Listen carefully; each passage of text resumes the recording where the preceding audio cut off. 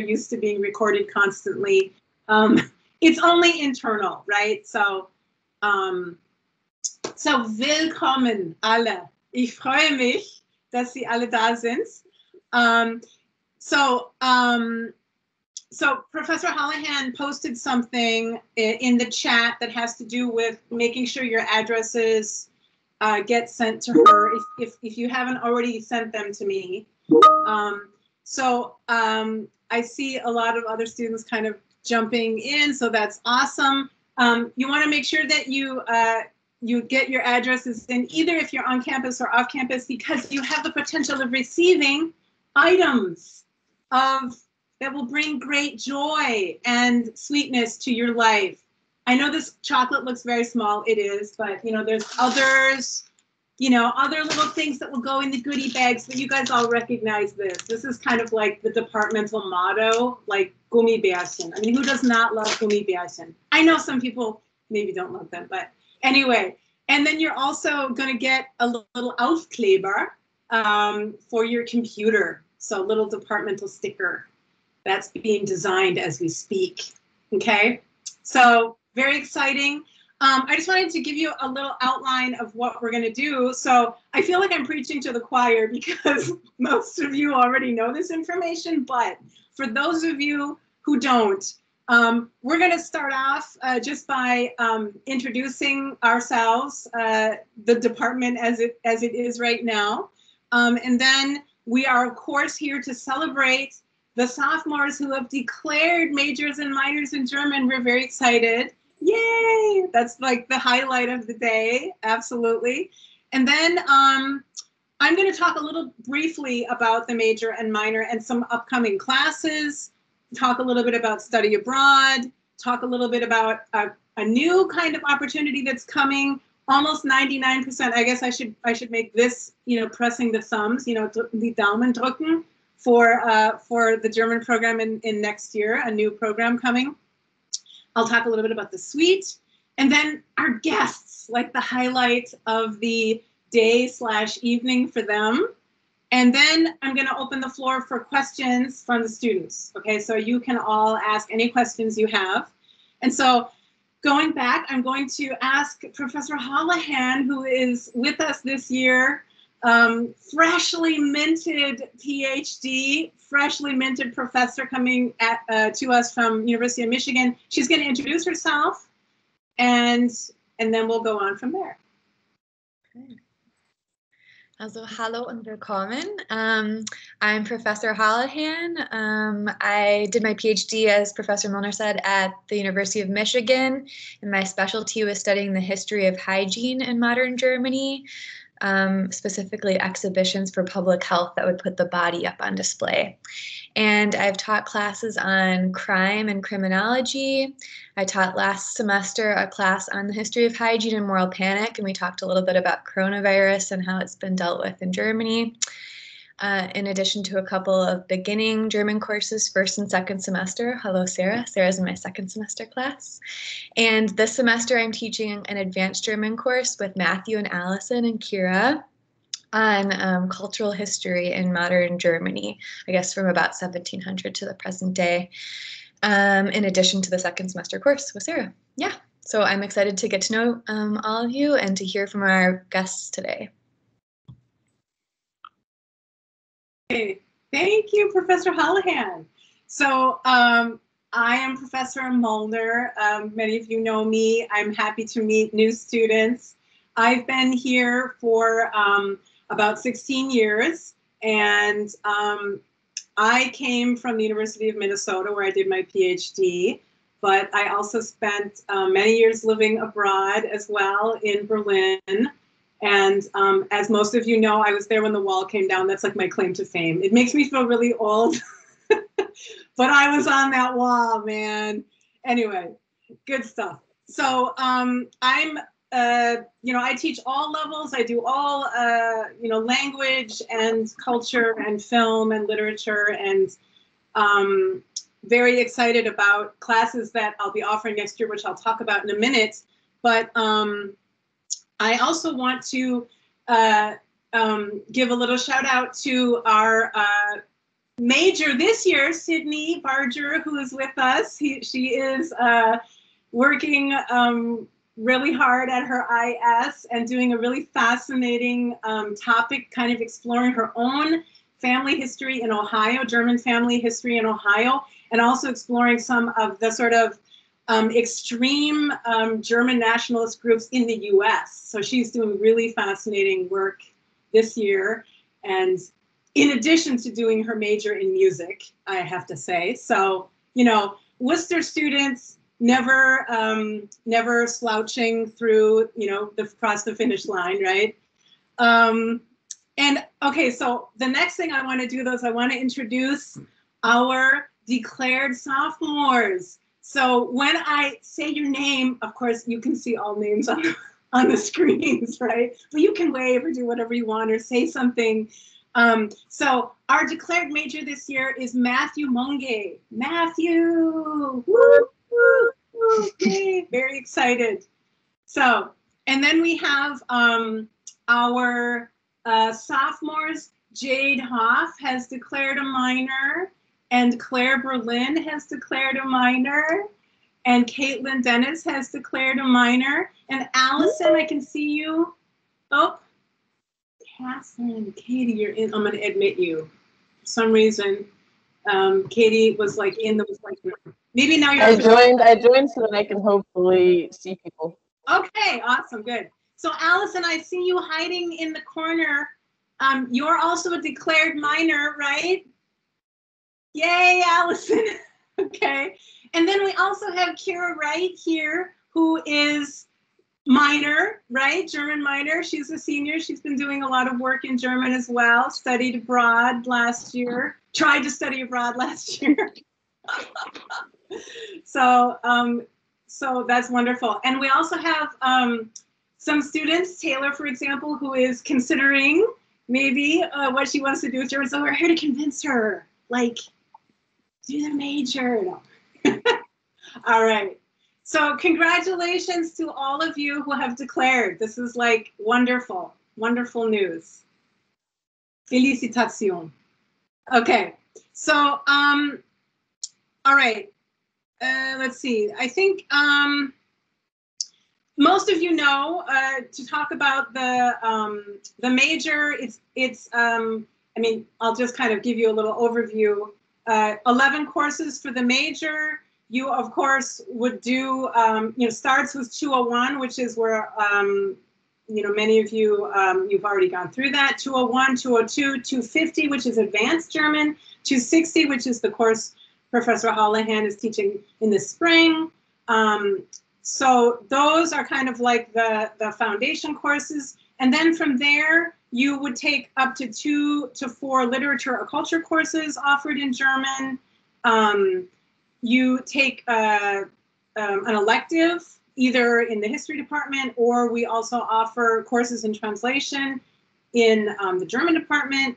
And then, of course, junior IS and senior IS. And I wanted to just mention briefly the courses that are going to be offered next year. Okay, so Professor Hamann is teaching an advanced German course. This is 300 level on divided Germany. That's going to be in the fall. And then in the spring, I'm going to be offering a course on a cities course. So on Berlin and Vienna. And that's kind of going to be a course taught in English, but of course it counts towards a German major. And for minors, now this is kind of interesting for you, you can potentially take that course if you do a component, an additional component in German, doing something to kind of like bump it up a little bit, because oftentimes, you know, we can only offer either like a 300 a year, basically. And for the minor, you kind of have to do 2 of those upper level courses. And so that's one opportunity for you to do like another kind of 300 equivalent, is to take one of these courses in translation and then to do like you would write an extra paper or something in German. Okay, so that's an opportunity. And the course on Berlin and Vienna, the focus is going to kind of be like sort of urban studies, museum studies. I'm going to try to get them cross-listed with those disciplines, and sort of a focus on a whole bunch of newer developments going on in those cities in terms of living, transportation, environmental practices, but also museum and memorial culture. So a lot of you know that obviously Berlin in particular was, you know, the seat of the German government during the Holocaust, and a lot of stuff, a lot of sort of historical memory is in the territory of Berlin. And so it's kind of going to be part of what we look at, some of the sort of Holocaust memorials that have been under great debate over the past 25 years or so. So that's coming up next year. You know, we also have the theater course that is offered from time to time, and the theater, the last play we did was Besuch der alten Dame, and Katie was one of our leads in the first act. And so you can now go to our website under Students Projects and find those 3 acts of Besuch der alten Dame on video and look at them and see the wonderful work of your peers who have performed plays in the past. And so we're hoping to do that in the next couple of years too. Not next year, primarily because of like COVID strangeness, just not knowing what's going on, but to make sure we're offering these other courses. And then the last thing I want to say, and this will kind of segue into study abroad, is we are at the cusp of having a new program approved by the faculty at the College of Wooster that is a TREC program, and it's called TREC Sustainability and Green Living in Germany. And this is a TREC program that is going to be a 3-week-long visit to Germany, accompanied by Professor Hermann, who is our other German professor, main German professor in the department, who happens to be on leave this year, and Professor Susan Clayton in psychology. And that course is sort of geared at 102 students, so you have to have 102 to register for the class, but it doesn't mean that you can't take it at any other level. If you're interested in this topic and you want to participate, obviously whatever level German you're at, you will just be able to participate at that level of German, right? It's a 1-credit course for 3 weeks, which to me sounds like a really good deal. And it's going to be fascinating. They're going to start in Freiburg, which is like the green heart of Germany. And then they're going to go to Leipzig, to Berlin, and then Lüneburg. Lübeck in the north. Yeah. So, Allison, did you have a question? Yeah, I'm trying to plan to study abroad next year. So when exactly is this happening? Okay. This piqued my interest. Okay, that's awesome. That's a really good question. And I was just talking to Matthew about this too. So study abroad, and that's the next thing I want to talk about. For those of you who don't quite know yet, study abroad, there is, so in German, we have programs in Munich through Wayne State University, IES through in Freiburg and Berlin, and through Macalester College in Vienna. So there's 4 different approved locations. That doesn't mean you couldn't possibly study somewhere else. It means, you know, kind of jumping through some other hoops. But if you are at all interested in study abroad at any point of, you know, in your sort of 4 years here, what I want you to do is go to the off-campus study office and speak with someone. In particular, because of COVID, they are telling us that students who are interested in study abroad should definitely indicate that they're interested in study abroad. The deadline is March 1st. And so if you're at all remotely interested in studying abroad, you should definitely contact someone in that department, in the, you know, office. Matthew, you were just there. It's in the library. Is anybody in the office actually? Did you go there? Yeah, I went there. There wasn't anybody there, but they have like the QR code that you can just, if you scan it on your camera, then it'll bring you right to like meetings that you can schedule. Perfect. Awesome. So obviously that's for students who are on campus. If you're off campus, just go to, it's in Apex. So you'd want to make an appointment and talk with someone, but just declaring your interest by March 1st isn't going to lock you into anything. Okay. And so we're kind of being encouraged to sort of promote spring semester as a more solid option because of COVID. Fall students obviously study both fall and spring semesters abroad, but because of what's going on right now, more likely than not, there will be a more successful study abroad time. And so, Allison, to answer your question, the class, this trek will probably go after the semester ends here, which will be, mid-May. So I would say, I don't think the dates are like set in stone yet.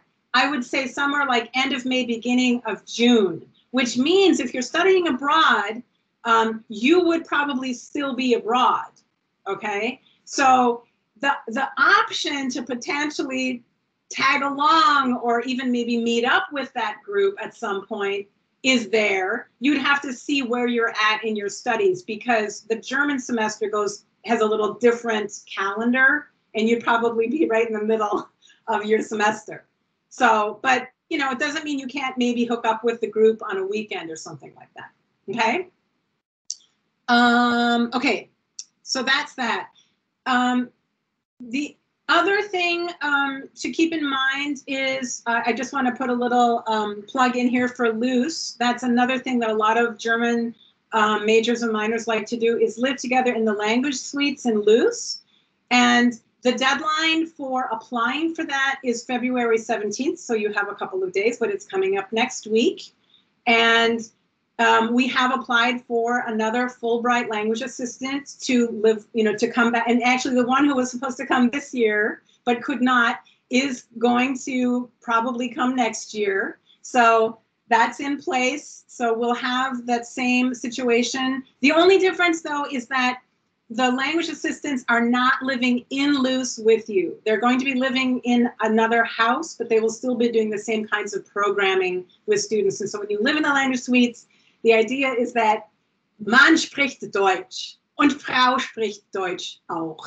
Ja? Okay, also das ist das, Ziel vom Zusammenwohnen. Yeah? And our guests can probably speak a little bit to that because they both lived in Loose, if I'm not mistaken. So, okay. So if there's no immediate questions, like right at this moment in time, I do see, okay. I'm going to move on to our guests. Any burning questions right now?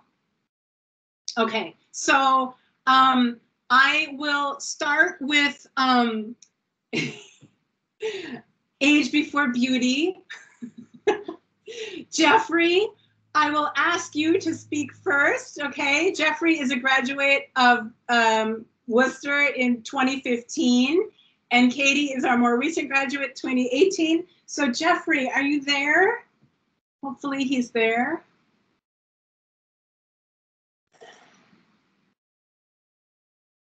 Can you hear me now?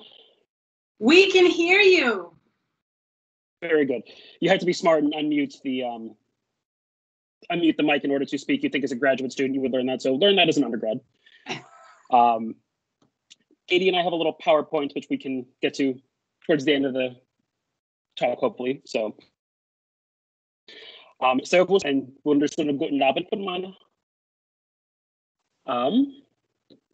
I will start with first kind of my background, what I'm doing right now in Austria. So we'll start in the present and then go back to Worcester a little bit, if that's cool. I'm a natural speaker, so if I talk too fast, do not feel bad to raise the hand and interrupt me or to tell me to slow down. I will try to be mindful of that. So I'm currently working on a master's in gender studies at the University of Vienna. And how I got there, 2 years ago, or 3 years ago at this point, I English native speaker, a English speaking native speaker assistant for Fulbright Austria. Was kind of bored with America and bored with the jobs that I had tried at the time. And it was a truly life-changing experience. It's why I'm still here today. And after 2 years, I fell in love with Vienna. I taught at 2 different schools, a technical school, a fashion school, and then a gymnasium, so a standard college preparatory high school, so to speak. And the big thing in Germany, you do Abitur, and Austria, you do Matura, so it's a big college entrance exam. So most of the time I would work with Matura students and have them practice for their exam. So fell in love with Vienna, didn't want to leave.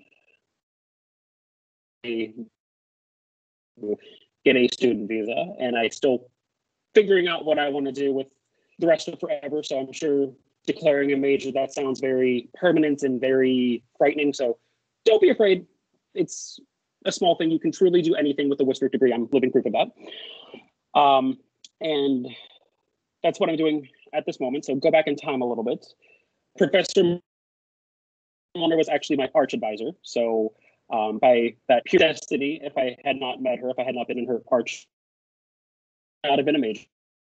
Background in Latin and Spanish in high school, very strong in foreign languages, math and science, not so much, not a STEM guy, still not a STEM guy. And I was in higher level Spanish. I tested into 201. I still needed a 4th class. And she said, why not try German? You seem to like culture and languages. And that was history. So the fact that the program, and I had no background in German whatsoever. The program is designed that you can come from a clean slate with no background, never knowing the words der, die, das, and you can go from 100 to 450. That's kind of incredible. That's that hands-on, that the commitment to the education is that big. And I also can think back of my time as a sophomore. Do I major in German? Do I not? Do I do art history? And I'm a crazy person. I think I went through maybe 10, 15 of the majors and read through all the guides, and these are what courses you need. And German, it always stuck. I always thought, I see myself doing something in a foreign language. It's a little frightening and underwhelming that I don't have as strong of a background in this language. And I think there were a couple of times when I knocked on Professor Mulner and Professor Hedman's door as a sophomore, and there's this whole junior and senior, they would always say, you can do it. You're not ready yet, but you're going to go to Freiburg, and then you're going to really improve, and then you're going to come back, and the magic's kind of going to work. And that's exactly what happened. And also, I might be a little bit biased, but the German department is truly special. You're working with 2 to 3 professors. I unfortunately only had 1 course with Professor Mulner, I believe, and mostly everything else with Professor Hedman. And then Professor Figge taught me Theaterpraktikum, and then I had Professor Jackson was a visiting assistant professor at the time. So to have that close-knit relationship and mentorship is truly, truly special. You know each other's quirks, and I'm really struggling through this. Yes, and yeah, you're gonna get there. So just to know each other, kind of extra support and extra hands-on approach. And again, biased because I was a major. I didn't minor in anything because I had the goal to take every intro foreign language class at Wooster. Didn't quite make it. So it was just a true major, no minor, no double major or anything. So I'll let that marinate. If you have any questions.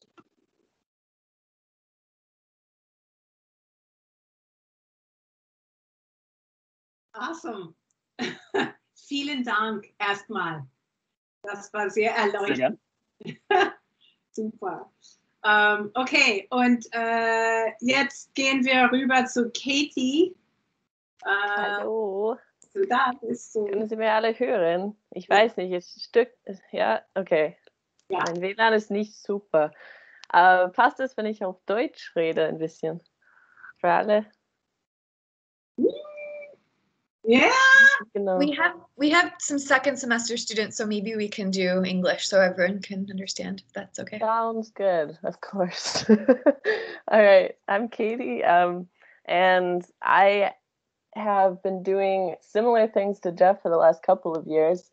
I didn't have a time between Worcester and the Austria thing, though, so I went straight from graduating from Worcester, home for the summer, and then right to Austria. I was not a major. I was only a German minor. I majored in anthropology and minored in German and Spanish.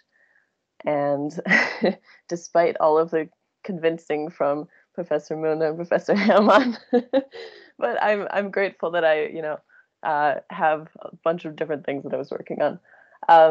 And I went straight into the Fulbright Language Assistant program that Jeff also did. And I completed my first year in Eastern Austria, which it turns out is actually very flat. I was not aware of that beforehand. So then my second year, I requested to be moved to Western Austria, to Innsbruck, to sport and ski city, and I've been very happy there ever since. And after completing a second year in the program, I decided I wanted to stay longer, and I'm now working on a master's degree in Innsbruck at the University of Innsbruck. And what else did I want to say? Yeah, I'm here because I have very fond memories of the German department in Worcester. I also lived in Luce for a couple of years, worked closely with several language assistants from Austria who I've actually now met up with in Austria, which was really fun, and got to go hang out with a couple of them. And yeah, also I think something really telling is the fact that Jeff and I are like best friends now, even though we were 3 years apart at Worcester. We met, I think I went to his IS presentation, and we met maybe at a couple of Stammtisch sessions in or in the German suite at Kaffeestunde or something. But we reconnected when I said I was also coming over to Austria, and he had already been in Vienna for a while, and I literally met him in the middle of Vienna, and he showed me around Vienna, and now we, have different people around the country and around Europe, honestly, that we can go and visit together, or that we know and we connect through. We're able to help each other with literally everything from studying for finals to, figuring out visa applications and things. There's all, through that Worcester connection. And we still talk about, German classes at Worcester, which is fun. And I'm not sure if it's possible. We have some photos that we put together in a PowerPoint. I don't know if you can make us into presenters somehow, that we can share that. Okay. Can you see, so who has the PowerPoint, you or Jeff? Okay. Can you see the little box with the arrow? Yeah, it says only the meeting organizers and presenters can share, and I'm not one of them. Oh, really? Okay. I can also send it to you if we want to start questions. We could do that after. Yeah. Why don't you try sending it to me? And I will, you're going to send it to me on email? Sure. Hopefully it won't be too big. So that I can upload it. But so go ahead and send that to me. And in the meantime, does anybody have any questions for Katie or Jeffrey? I do actually. Hi, Katie. I remember meeting you my freshman year, so this is so cool. But I am also applying to the USTA Austria Fulbright program. And of course, we still haven't heard anything back, but I'd like to know, what is that process like, and how have you been able to learn better German, especially for me who hasn't been able to study abroad due to being a double major? That's a good question. I guess I'll throw out there as well that I also didn't study abroad, but I have a worse excuse. It was just because I played basketball. That's not Katie. Katie was like star basketball player, and she is now the coach for the women's team in Innsbruck. So, it comes in small, right? It's true. It is a fun way to make money now. No, it's good. It's good. But I think that that's something that Jeff and I talk about a lot, and particularly being in Austria, where the dialects are sometimes absolutely insane. But yeah, I went from day one going to some sort of local cultural festival thing and listening to a 2-hour presentation and thinking they were speaking a different language. Like I didn't understand a single word, to now going throughout Austria, I've been to every Bundesland, and I am usually able to understand all the different dialects. Not in their entirety, and I can't speak them by any means, but I can at least understand and communicate with everybody here in German, which is pretty exciting. Jeff? In slightly, not, I don't want to say opposites, but I am someone who studied abroad. I spent a semester in Freiburg, the fall of my junior year. So that also really helped me fall in love with Europe, helped me fall in love with the German language again, fall in love with the German language. And I was a little bit nervous. I also left out the small details. I worked in retail. I used to want to manage Louis Vuitton in Paris or in Berlin, and then went from that to, and for Coach for a couple of years. Then I became an insurance agent randomly through a connection for a year, and the 9 to 5 was nice. The work was not so nice. And that's also kind of what inspired me. Apply to Fulbright Austria, see what happens. So true that the German major is very versatile. You can do anything with it. Same problems even after studying abroad. Not same problems, the same experiences. Yeah, Emma 35, that's the immigration office. And you have a huge, it's a very important sheet called your Meldzettel. So it shows that you're a person living in the city. And you essentially take it everywhere. If you buy a cell phone, if you open up a bank account, like your true life, kind of like your lifeline. And I remember getting on U-Bahn and a woman asked me something and I'm like, that's not German. What did she say? Oh my God. And even the U-Bahn announcements, I'm like, what is she saying? I can see that that's the street and that's not what's coming out of her mouth. And a couple weeks later, oh my God, I understand what she's saying. It was like the symphony in my head. It was just, oh, it clicked. I get it.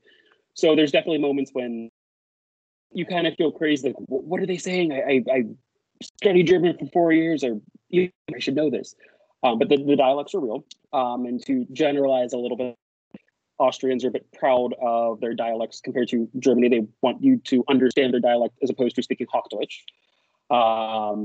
So it was a little interesting at first. It still is interesting. You said you can kind of walk around the city center and, oh, they're from Tyrol. Oh, they're from Vorarlberg. You absolutely know if they're from Vorarlberg, pretty much Schweizerdeutsch.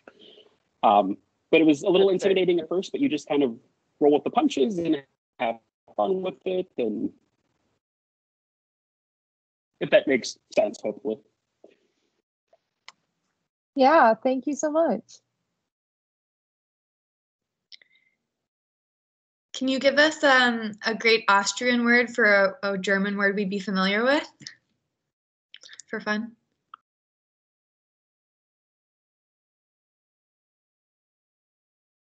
Sorry, could you say that one more time? Yeah, I'm just looking for a fun, like, give us a great Austrian word that would be said slightly different in German, right? Give us like a taste of that dialect or something fun, from Austria, if you have something in your back pocket.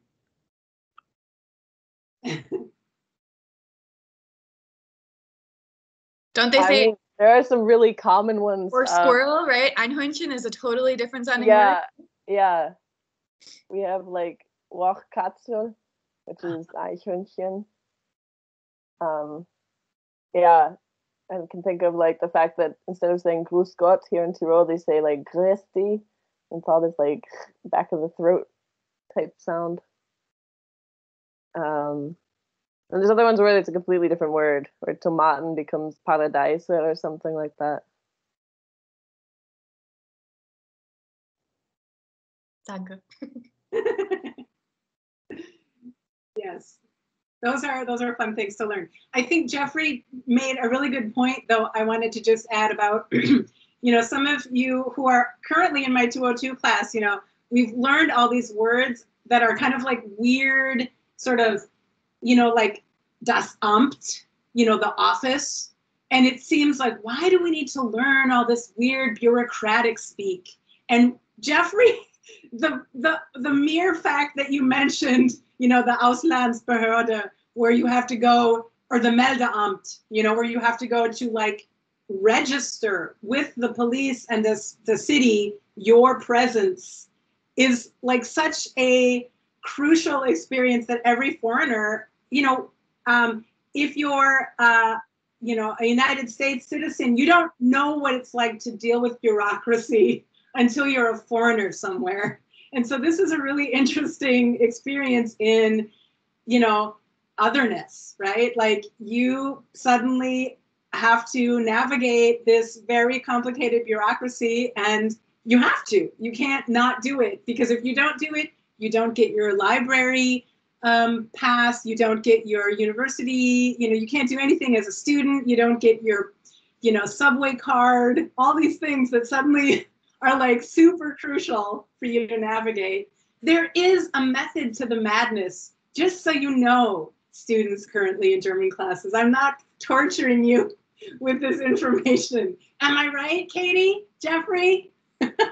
You're so right. Oh my gosh. I read. Completely. The amount of bureaucratic nonsense they make you go through here, you wish you had all of the vocabulary words to just study. Yeah. So I just wanted to I did get the PowerPoint, and I'm going to show it in a second, but I wanted to also, kind of mention that, we have a lot of really awesome examples of what you can do with a German major. And this means that, like here you have Katie and Jeffrey, who were, German major, German minor, doing really interesting things. Jeffrey jumping into the Fulbright program after graduation, like he didn't jump into it right away, And so this is something that those of you now, in classes should think about. Fulbright is a really great segue between studying and, what you're going to do later, either a job or continuing studying. And so a lot of our students are able to do Fulbrights abroad, and people apply to the German program, the German Fulbright, so doing a Fulbright in Germany, and also in Austria. Those are two separate application sort of processes. And so you should, think about that as an option. A lot of our students have done that. And so, but I also want to mention that, so several of those students who've done Fulbrights are still abroad. We have Naomi Milstein, who is in Berlin. She's currently working for a consulting company.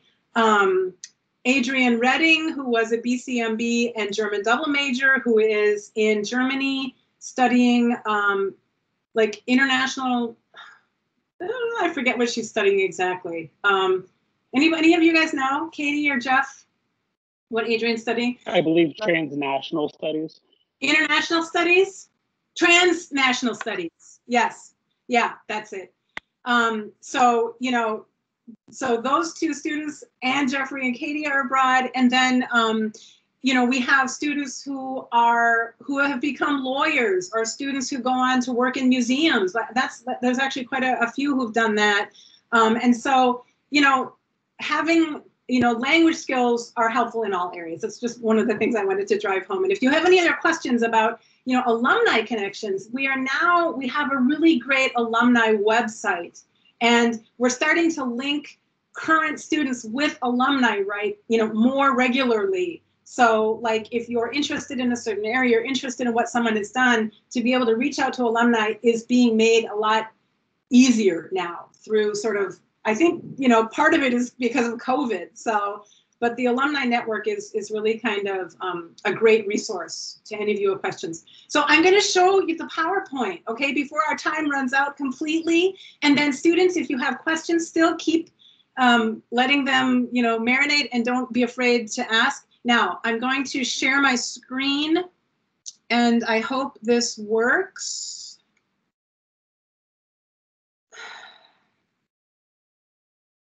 Okay, I want to go to the slideshow.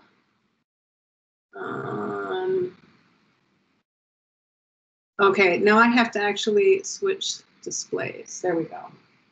And I'm going to get rid of this.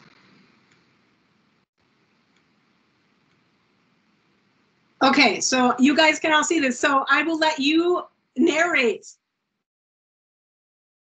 Jeffrey and Katie, whoever wants to. All right, this is going to be interesting. My screen, Wi-Fi is not great, and I can't actually see it, but I think I can do this. The those Wooster presentation skills. You present without actually having the presentation. All right. Yeah, so we wanted to share some photos. We went through photos, I think, for hours because there are so many cool things that we've done here in Austria.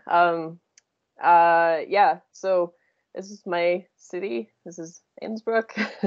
You can probably see from these photos why I'm really loving it. Can we go to the second slide? Yeah. I don't know Second if slide. great. And yeah, just some more photos of the area around Tyrol, which is the state that Innsbruck's in. These are all places, this was all in the last year, places that I've been. Just really right around this area, you can just go everywhere with the train super easily. So I go hiking and I go skiing and go all over the place. And then jump to the next slide and over to Jeff. So these are some pictures of Vienna or Wien. On the left is the Rathaus. That's a very, for most of you know, that is the city hall. A very important meeting point in Vienna. Every Christmas, there's a very big Weihnachtsmarkt, Christkindlmarkt. Unfortunately, not this year or 2020 for various reasons. And they also do a ice skating rink, which I think was actually allowed to be open this year. For Pride, that starts at the Rathaus. Every January, there's a big ball called the Blumen Ball, the flower ball. Students, it's much cheaper. If you have a you're 26 or under, which I'm no longer, unfortunately, life is pretty easy. You can get a lot of good perks, a lot of good free things. So the Rathaus is a pretty happening place. And on the right, that is Karlskirche from Karlsplatz. It's probably one of my favorite places in the city. So you can see that kind of the water in the bottom.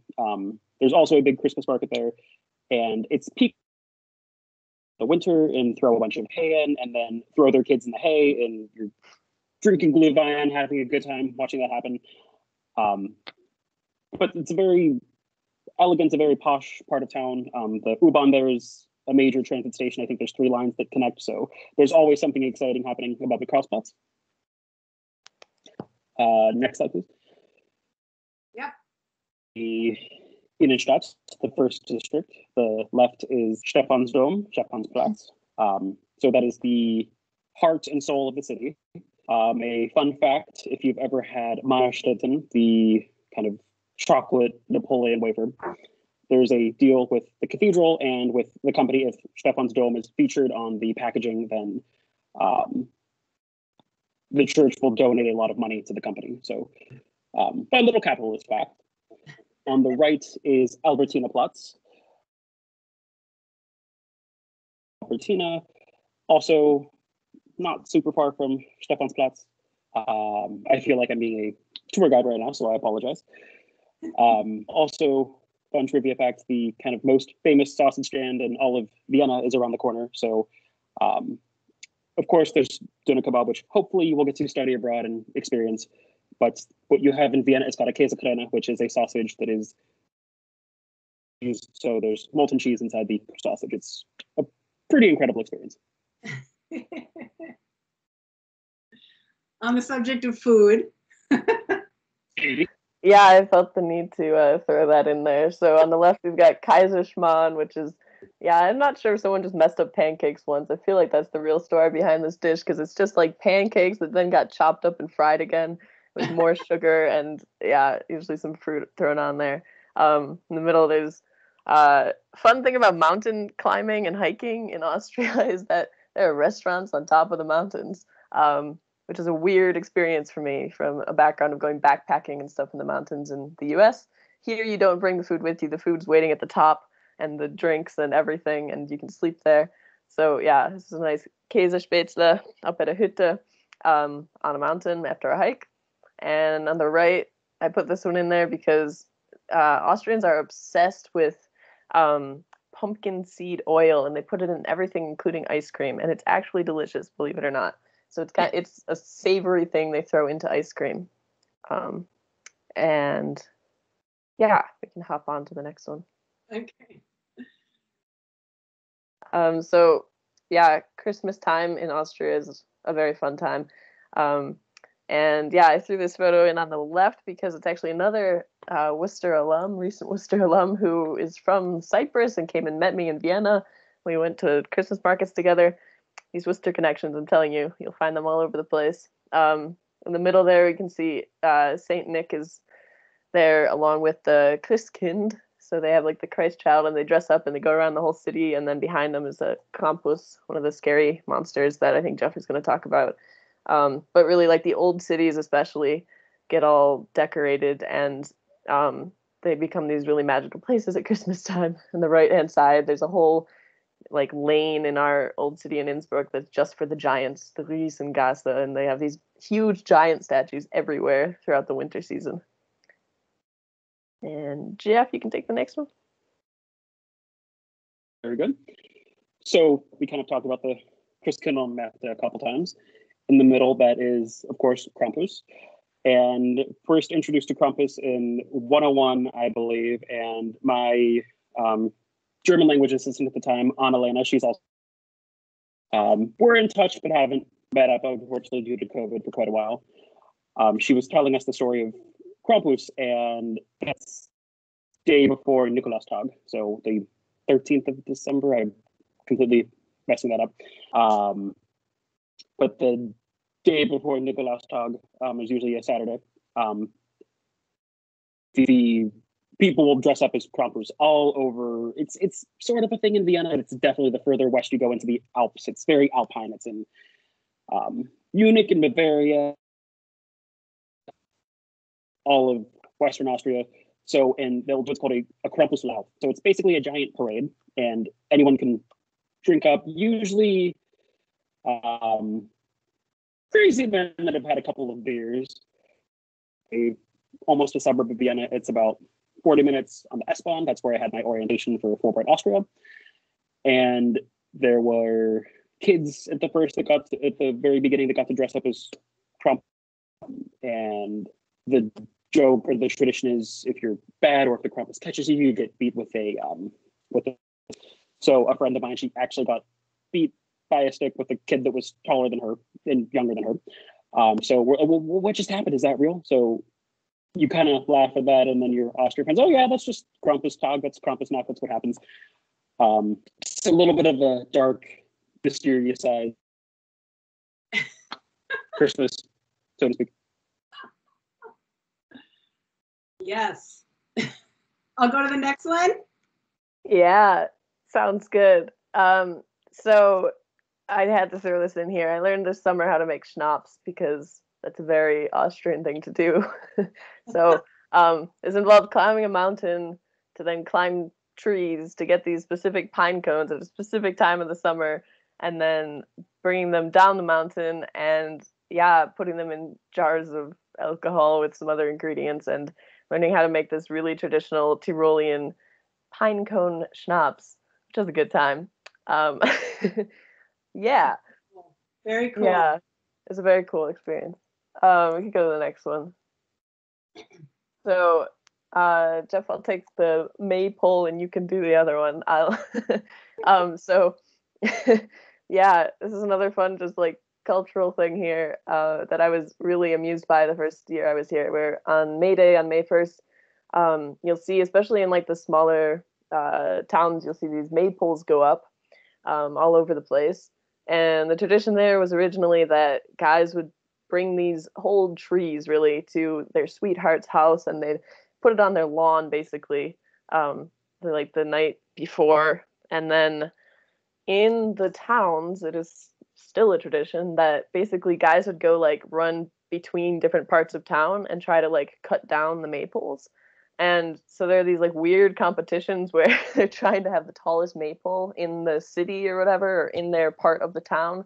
So some guys will like sleep outside all night under their maypole to try to protect it and not let anyone chop their maypole down. And this still happens, especially like in the smaller towns in particular. This is something that still happens, it turns out, which I experienced, which is just like a very interesting sort of thing that you don't realize is still happening places. Jeff? Sure. And just super quick to add to Katie, and it's still celebrated today. So basically, I don't want to say it's an excuse to drink, but it's a big parade. So the mayor comes out. Sometimes there's a band. The department will help raise them. So it really is it's still a big deal today. On the right, that is the Regenbogen Parade, or the Rainbow Parade in Vienna, for Pride in June. And that was actually Euro Pride, which was super, super cool, and my first Pride. Those are some colleagues from Fulbright 2018. That was the very first year that a Fulbright chapter ever participated in a Pride. Very proud that Fulbright Austria was the chapter that was able to do that, so we'd like to brag about that. And that's just a colleague that I taught with. And on the right, that is actually the USTA program officer, Dune Johnson. So he's a cool guy. He likes to have fun, if you could see. So very cool. All right. Professor Muno, do we have to be done on the hour? We're not cut off. I mean, if students have to duck out, you guys, do what you need to do, but we can finish up the presentation. All right. Sounds good. It's very typical, isn't it? I've just put too much work into this. All right. So I put this one in here because on the left, this is a snow sculpture that I discovered up on the basically like home base mountain in Innsbruck. Like way up at the top, they every winter put up this huge igloo, other than now because of COVID. And inside, they have these massive snow sculptures that people work on. And I found out that they're all actually the characters from some kind of like myth or legend that is based in Tyrol or in Innsbruck. And they build these massive snow sculptures of the characters and then leave them up on the mountain all winter, which I thought was really cool. And the right-hand photo is just, this place is beautiful. I had to throw that in there. Yeah, these photos are incredible. They're like from the catalog. Yeah, I have a lot of friends who just asked me to please stop posting photos because they're just getting jealous sitting at home. Yeah. Well, now when we're stuck at home, really, it's the only thing to do but to look at awesome photos. Yeah. And the next slide, that's again just more of Tyrol. Did a lot of hiking over the summer because we were still allowed to at least go out in the mountains. And the lake on the left, believe it or not, it's a beautiful sunny day and it was probably about 90 degrees, but the water was probably about 45 degrees. It was like quick dive in and get right back out. But that's what these mountain lakes are, which is amazing. And then, yeah, on the right, just like, it felt a lot like Sound of Music, but we would go and have picnics out in the hills. We didn't do any singing and yodeling. That's not really a thing here. That's all kind of a lie, but that's all right. That's awesome.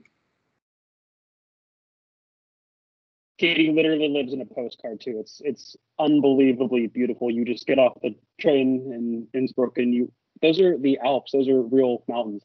So the further west you go, the mistaken yeah. Become.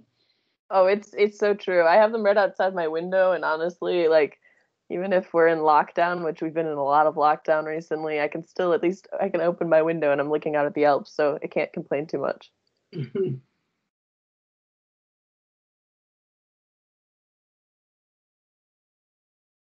So we're looking now at side. Yeah, go ahead, Jeffrey. Sorry. What are we looking at now? This is you in front of the lock bridge, a lock bridge. In Salzburg. So the big Salzburg, that's the lock bridge. Okay. On the bottom left, that's the fortress or the old ruins of the castle in Salzburg, and then on the top left, that's Hallstatt, which is, I'm sure you've heard of that. Very, very small. It's kind of just built on the side of a mountain. Very, very touristy. And I was lucky and fortunate enough to visit in June, July, and there was nobody there. So normally you take a ferry over from the train station and you have to wait to get into the village. It's traditionally very, very clustered. So that kind of takes away from it a little bit, but due to the fact of COVID, it was kind of in its raw beauty again. And same thing with Vienna. You go to Schönbrunn and nobody's there. and that was really, really weird to see at Christmas time. And you go to any palace or any museum and nobody's outside. So it's sad, but also kind of cool. And that's the other thing about Austria too. So COVID aside, studying, working aside, Salzburg is about 2.5 hours away from Vienna. So you can literally hop on a train and be in a new city, a new capital, just something that's so linguistically diverse and naturally diverse in a matter of hours. So that's really, really incredible. And if you're a student, you also get a very discount on the ÖBB, which is the Austrian rail company. Mm-hmm, mm-hmm.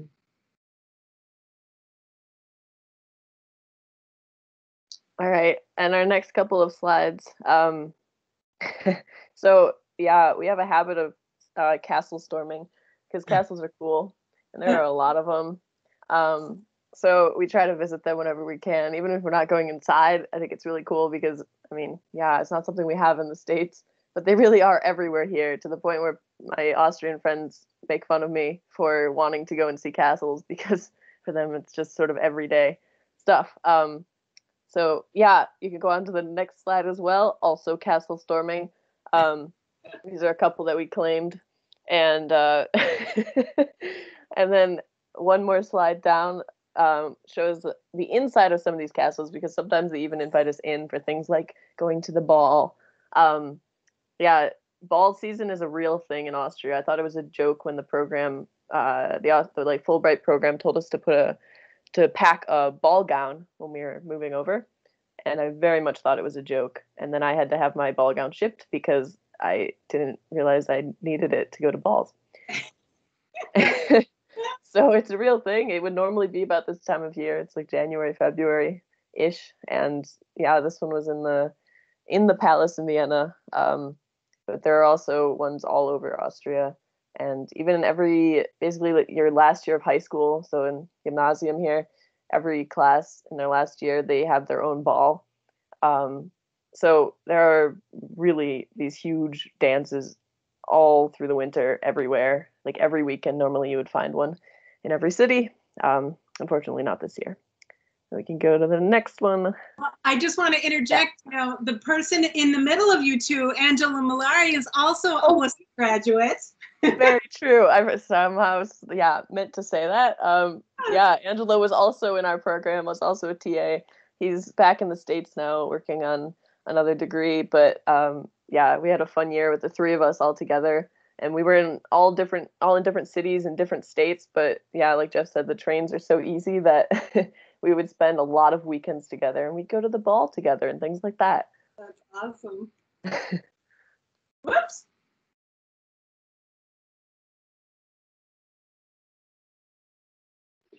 So it is basically pointed. It's a hard life.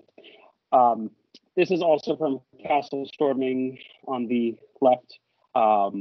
That's Luxembourg Palace. That's actually very close to where Kaiser Franz Joseph and Empress Elizabeth's son Rudolph, the crown prince. We were born in the summer before she had to teach, before I started class. And we looked up, we can take the S-Bahn to get to this random castle in like 45 minutes, and it's €2 with our train passes.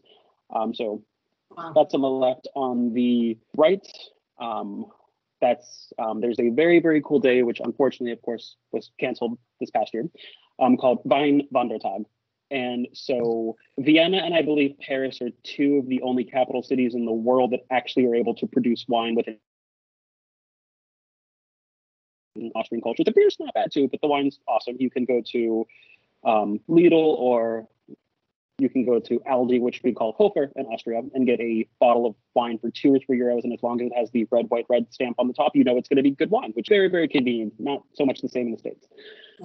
So this day, Weinwandertag, you go kind of to the out in Vienna called Kollenberg. There's a lot of vineyards. So there's maybe,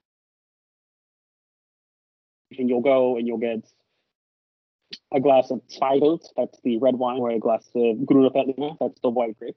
And they also have Sturm, in October, which I don't really know how to describe it. It's kind of half fermented, and it's slightly fizzy and slightly sweeter and very alcoholic. You don't know the alcohol content in it. But the idea for this specific day, you go to 5 or 6 different stations and they stamp like a little passport and you sample all these different wines, and then you get a pin when you go to all 5 locations. So it's just a really, really fun thing to do before the fall starts.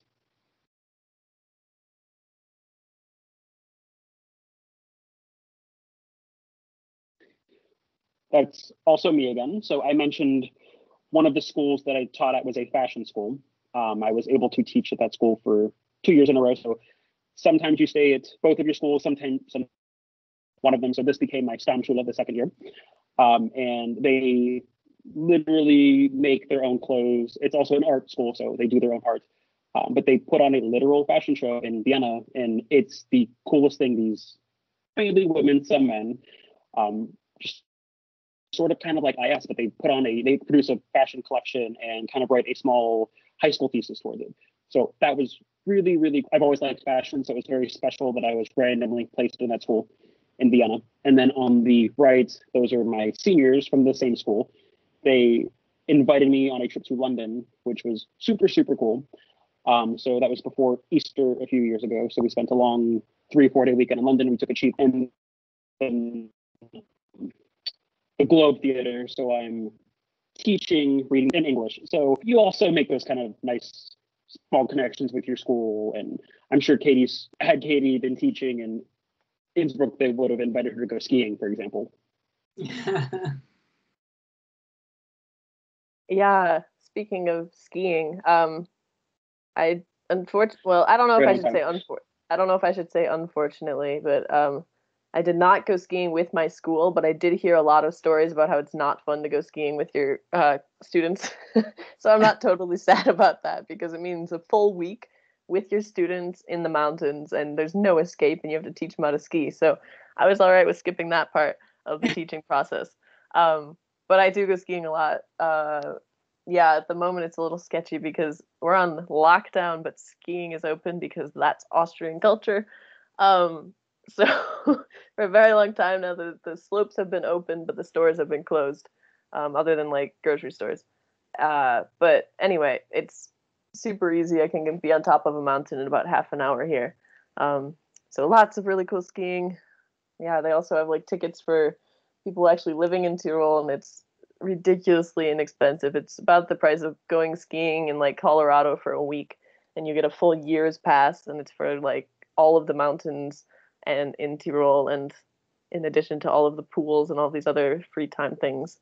On the right hand side is I couldn't find many photos of it, but a bunch of US teaching assistants from all over the US who were in this program, and we were out having a picnic and grilling up on the side of the mountain again. But yeah, you end up in this program with a really cool sort of community. So not only do I have my Wooster people in Austria, I also have these other teaching assistants, and then we could go to the next one, next slide.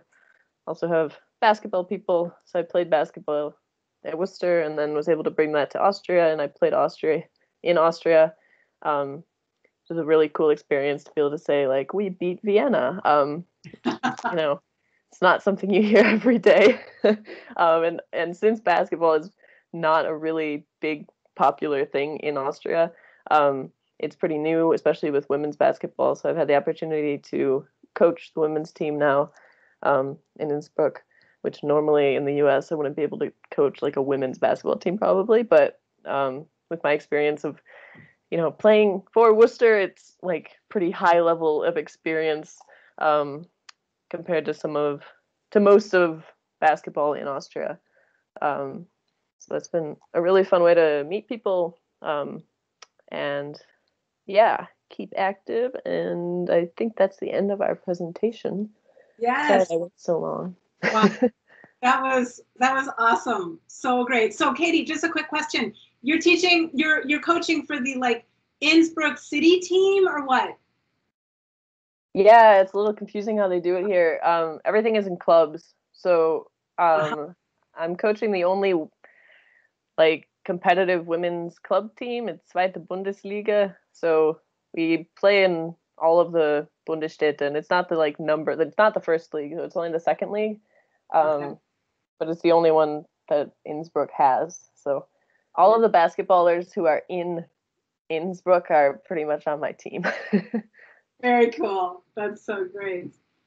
Super. Okay, so wow. I guess all I can say, people, is if this slideshow hasn't convinced you that German language study and culture is the bomb, I don't know what else possibly could. Thank you, both of you, for putting that incredible show together. Very, very cool to get a glimpse of all the amazing things you're doing. So, students, does anybody have any last minute question, or you want to ask something of our guests or of Professor Holohan or myself? Of course, you know where to find us. Sydney, go ahead.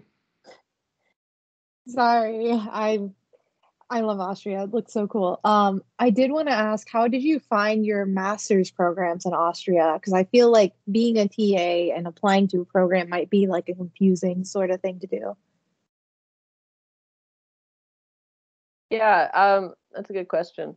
So I personally knew that I wanted to stay in Innsbruck, and therefore I was looking at University of Innsbruck for programs that were of interest to me. I'm in a program for European ethnology, which is basically cultural anthropology, which fit in really well with my bachelor's degree and what I was interested in. So for me, that was pretty straightforward finding the program. But again, there are, of course, other universities around Austria. So if you're more set on that you want a specific program, then you can just a quick Google search, you can find the programs pretty easily online. In terms of applying for them, I would definitely recommend that you do that earlier rather than later. If you know you want to study in Austria, I waited until I was pretty much done with my with the language assistant program, and I ended up having this stressful summer where I didn't know if I was going to be accepted because the whole bureaucracy and everything, it just takes a long time for them to sometimes process paperwork. So I ended up just sort of like being in between things all summer, because you have to be a student to get a work visa, so I couldn't work. And then yeah, but if I had done that like a semester earlier, I hadn't decided at that point, but if I had decided a semester earlier, I could have sort of studied at the same time that I was doing the program, and it would have made the transition a bit easier. So just sort of being on top of that, if possible, makes it an easier transition. But in general, it's not super hard to find programs and things. So I'm sure that, when I went to the university in Berlin, that was eons ago. The process was very different. I keep telling students, it doesn't cost anything. So, or it's, comparatively, it doesn't cost anything, right? That's super true. Yeah, I'm paying €750 a semester, and my colleagues here think it's crazy that I'm paying so much, because they pay like €20 a semester. But as a student from the US, you pay around $750 a semester, which is obviously compared to Worcester is nothing. Yeah, good. Okay. Basically true, yeah. Go ahead, Jeffrey. What? It's essentially free compared to what graduate school in the States would cost. So. Yeah. So and that's interesting because like right now, currently, the 202 students know Handul Son from South Korea, who's a College of Wooster, student who's graduating actually this year, and he is applying to engineering school in Germany, and he's in the process of applying right now. And so that's one of the things that I do talk to students about a lot, and I'm glad to see some students have taken me up on my advice about, what German, another thing that's good about keeping your German fresh and good, even if you're not able to major, is study abroad. Like you can study whatever your subject is in Germany or Austria, likely also Switzerland. I'm not really quite sure. I'm not as familiar with like Basel or some of the German-speaking universities there, but Zurich, talk about dialects, that's a whole other ballgame. But you know, that's always an option, and there are ways to make it happen. So, you know, just something to think about, you know. Okay, I don't want to keep you all from your lazy Saturdays. I'm so happy that you all had an opportunity to join us and to see this great presentation. Thank you so much to Katie and Jeffrey for sharing your experiences with us.